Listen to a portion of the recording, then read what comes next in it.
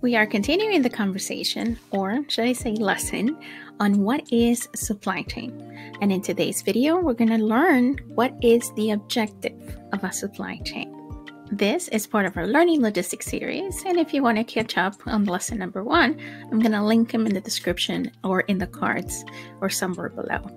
I'm Professor Rodriguez. I'm a college instructor, supply chain executive, and the co-founder of the MVC Logistics Academy, a place to find supply chain education, news, career development, and much more. This is part of our Learning Logistics series, and this is lesson number 2. What is the objective of a supply chain? So let's get right to it. The objective of every supply chain should be to maximize the overall value generated. Now we're going to learn about this and we're going to really break this down in this particular lesson. So let's go to the next slide.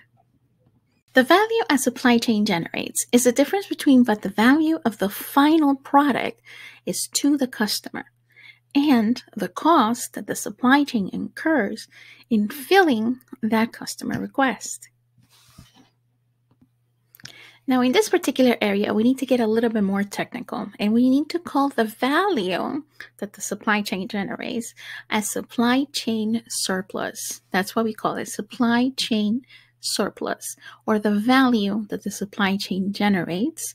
And what is calculated is as the difference between the value of the final product that the customer understands or the customer is willing to pay against the cost that the supply chain eventually generates with all its different parts and all these different processes and all these different activities, and how much it costs us in the supply chain to make all of that happen.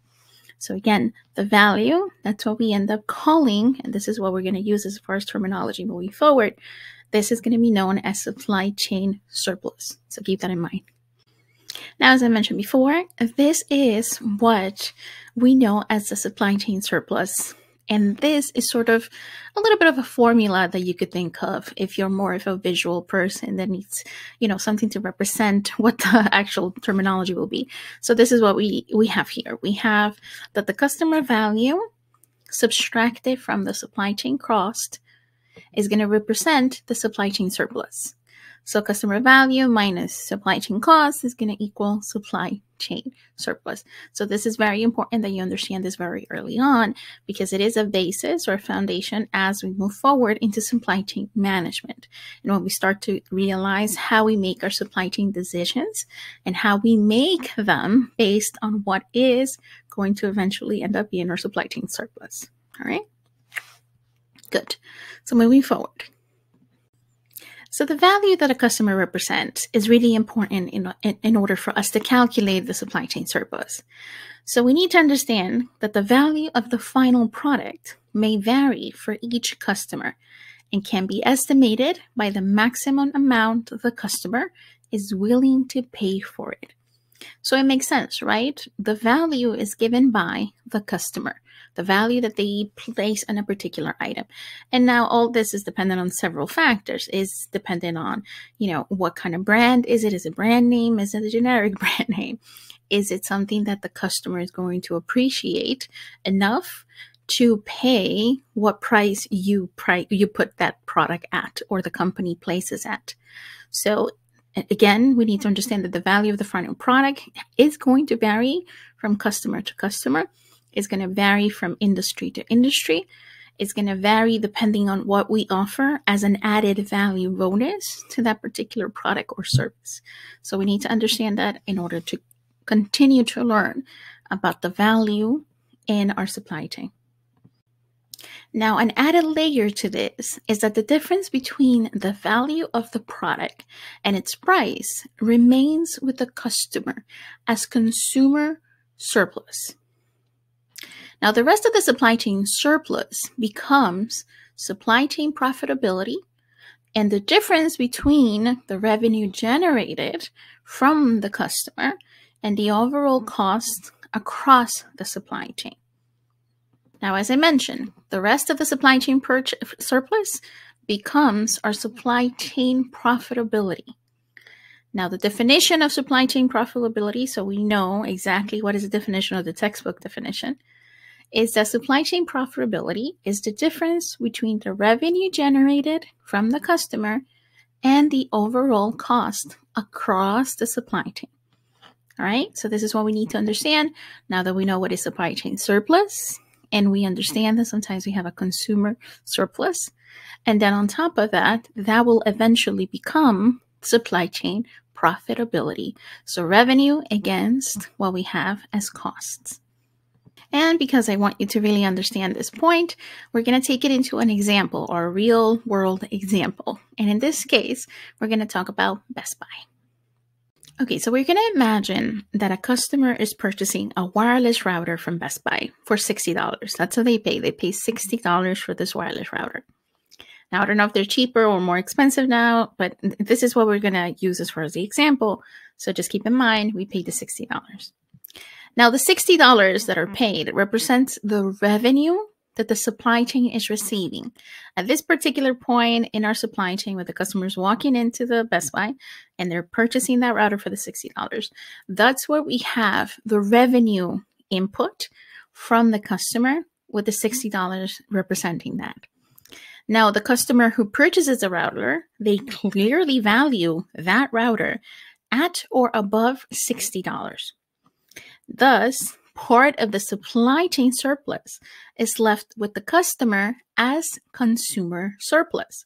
Think of it this way. If the customer, before walking into Best Buy, looked around or shopped around and compared prices, they knew that this particular router and that brand was $10 more expensive at, say, Target.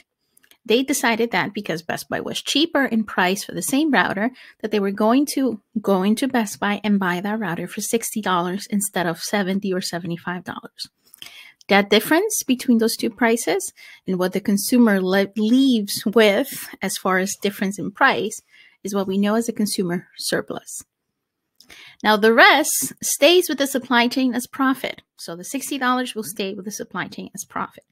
And Best Buy and other members of the supply chain have incurred costs to actually get that product on the shelves. For example, there's cost to convey information, there's to produce components, to store them, to transport them, and to exchange funds or money between all these different members in their supply chain. Now, the difference between the $60 that the customer paid, or the input of the revenue from the customer, and the sum of all these costs that are associated or incurred by the supply chain to produce and to distribute that router represents the supply chain profitability. Now, supply chain, in this sense, profitability, is the total profit that's going to be shared across the different supply chain members and intermediaries. The higher the supply chain profitability, well, the more successful a supply chain will be in general. So it's not always about who has the most profitability, but it is good to have a high number on that because it represents that the revenue is getting distributed among these members in a higher number. Okay, so why should we care about all these different terms? Surplus, profitability, revenue, cost. Well, we need to do this in order to understand how we can build a successful supply chain. And that's what we do here in this part of the lesson. We're going to understand supply chain success and what are some of those factors in it. For most profit-making supply chains, the supply chain surplus is or will be really correlated with profits. Now, supply chain success should be measured in terms of supply chain profitability and not in terms of the profits at each of the individual stages. In an upcoming lesson, we will start to focus on individual members' profitability and how they may lead to a reduction in the overall supply chain profits. And you'll start to see how that starts to click and connect and make a lot more sense in terms of calculating the success of a supply chain. But however, we need to know that a focus on growing the supply chain surface pushes all the members of a supply chain towards growing the size of the overall pie or revenue pie, as you can imagine. Now, once you're able to define the success of a supply chain in terms of supply chain profitability, then the next step is really to look for the sources of value, revenue, and cost. We do this because we need to understand and really know where we can identify what creates value in our supply chain, what creates revenue in our supply chain, and what creates or generates cost within our supply chain in order to really be able to manage all these different activities efficiently.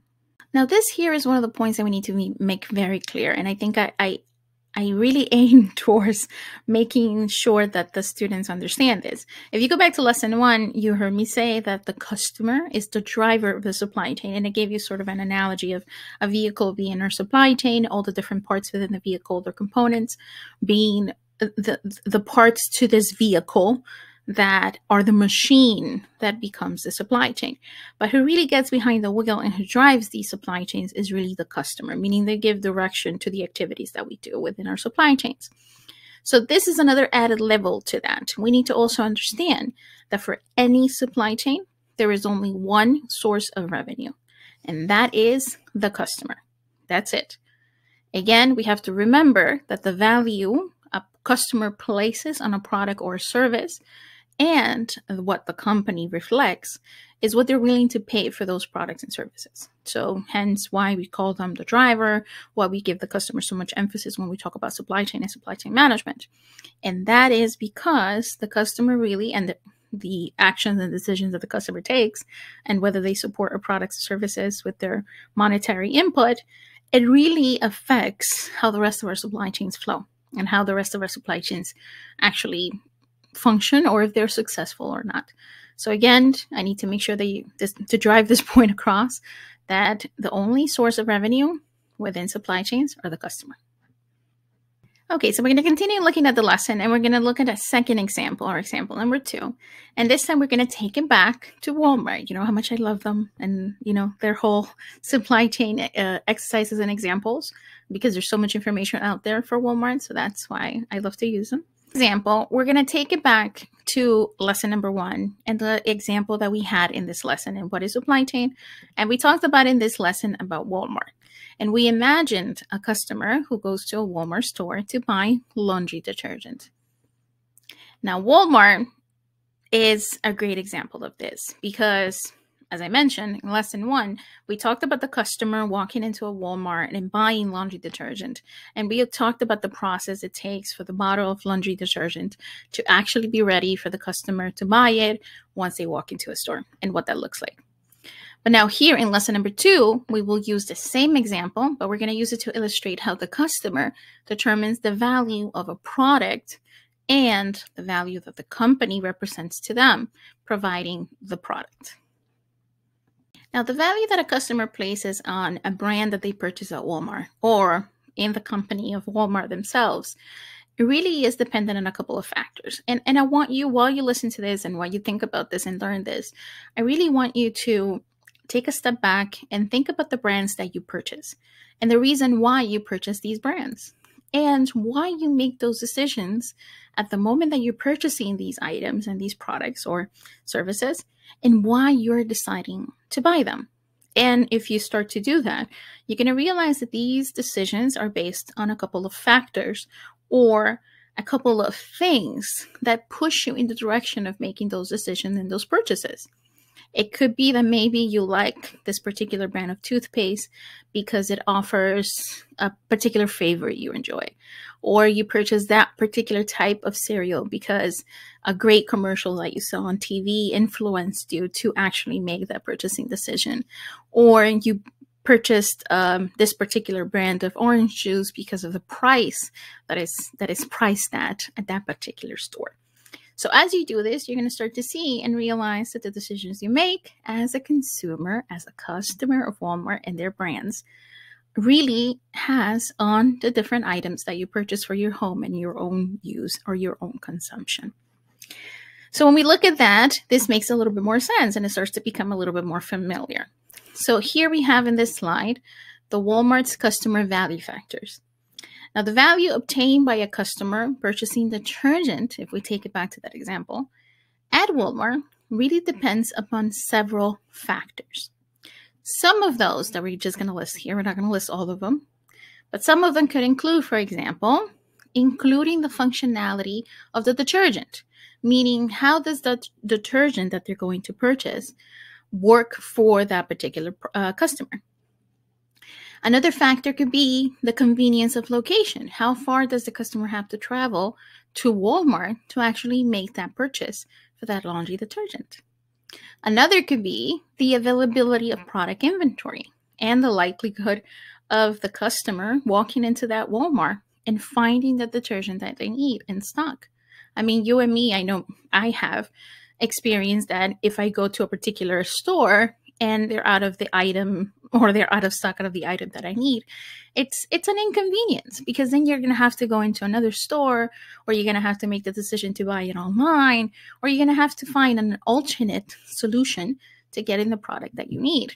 And if we add that, that obstacle for the customer to overcome, we don't know if that customer will return and make the purchase from us, or they'll go to somewhere else or another competitor to make that purchase. So it's important to understand how customer and how value is created for a customer and how these factors influence them. Now, these are just a few, and this is just a brief little touch on what that could be.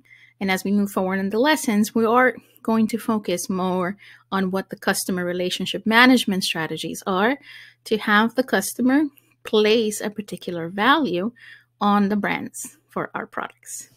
All right, so let's move along.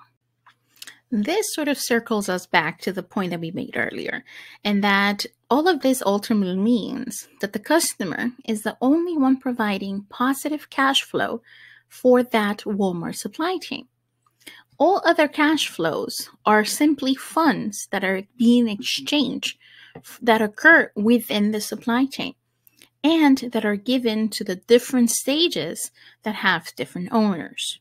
Now, when the Walmart supplier or when the Walmart pays its supplier, it is taking a portion of that fund that we received from the customer, and we're passing that money or those funds along to the other parts or the other stages of the supply chain. And we repeat this process both going forward and backwards. And this is part of, again, taking it back to lesson 1. It is taking it back to what flows, or what are the supply chain flows. We have material, we have information, we have finances. And those are the things that are always moving at all times within our supply chain network or our supply chain matrix. So it is important to know that that added part of that matrix, or that added part of that network, is the customer providing that cash infusion into our supply chains, because they're the only ones that are doing this in a positive manner, meaning a revenue, an increase in our funds.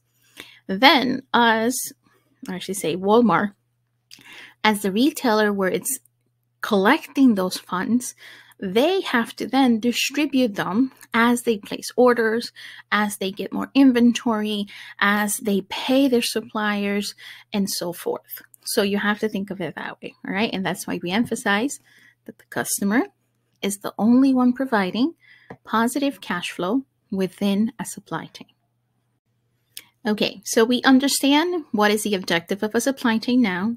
We understand what creates value in a supply chain, and how the customer is the one that infuses our supply chains with cash flow. Now we have to start to learn or understand, how do we manage a supply chain? Now we know the elements, we know all of it, but now how do we manage our supply chains? As you can imagine, all the flows of material, information, and finances that are generated within the supply chain, they need to be managed. These flows generate cost within the supply chain, and being able to manage them correctly is how we maintain healthy and successful supply chains. So it's not just knowing what's happening in our supply chains, but it's being able to control and manage them. Because the better we do this, that means that we're going to have costs that are not astronomical, and we can control them. And that means that we know where everything is going when it should be going. Right? So everything about supply chain and supply chain flows is about managing them. Now, how do we do this? we do this through the use of supply chain management strategies. So here we're going to look at supply chain management and how it comes into play. Now, by definition, supply chain management is the active management of supply chain activities to maximize customer value and achieve a sustainable competitive advantage. Now, these activities focus on the management of the supply chain assets and products, information, and fund flows to maximize the total supply chain surplus. So as you can see, we're taking it all the way around, right? We're getting all the supply chain flows. We're understanding how they work, how to manage them, and how that creates the highest, or how we maximize the total supply chain surplus within our supply chain structure.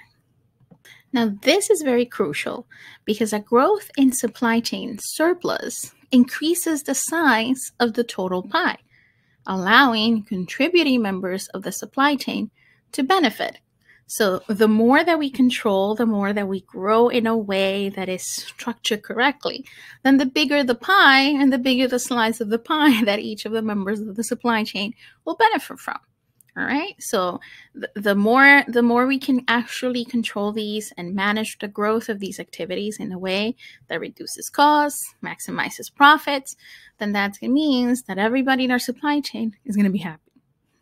So this is where we start to look at the importance of supply chain decisions. And knowing how to manage a supply chain effectively is all about knowing the importance that decisions we make can have on our supply chains. So as I mentioned very early on, right? As we move forward, we start to see how these different elements and these definitions and these terms really come into play to the day-to-day activities that we have within our supply chains and the decisions that we make. In teaching about supply chain, I like to really make an emphasis on analyzing all supply chain decisions in terms of their impact on the supply chain surplus. This is because every decision made has an impact on the overall supply chain and can vary for a wide variety of reasons. Now, decisions made at the upper level can have impacts or make an impact on the way that we operate the day-to-day activities or how we run those operations, and vice versa. The day-to-day operations can impact the decisions that the upper management has to take. Now, that is why this will be the focus of the upcoming lessons and what we're going to look at into the next parts of our Learning Logistics series. So for now, this is where we're going to end lesson number 2. And next, you'll have lesson number 3, where we're going to talk about supply chain management decisions and how they affect the supply chain. As always, thank you for watching. I will be creating more content for you, so please stay tuned. And if you're interested in a free download of a great supply chain management career resource, check out the link in the description below for a free download of our Career and Life Assessment, which is a great little tool I created for students and any kind of supply chain professional that's looking to really narrow down what they should be doing in their careers within the industry. That is all for today. We'll call her a wrap. I'm Professor Rodriguez. See you in the next one. Bye.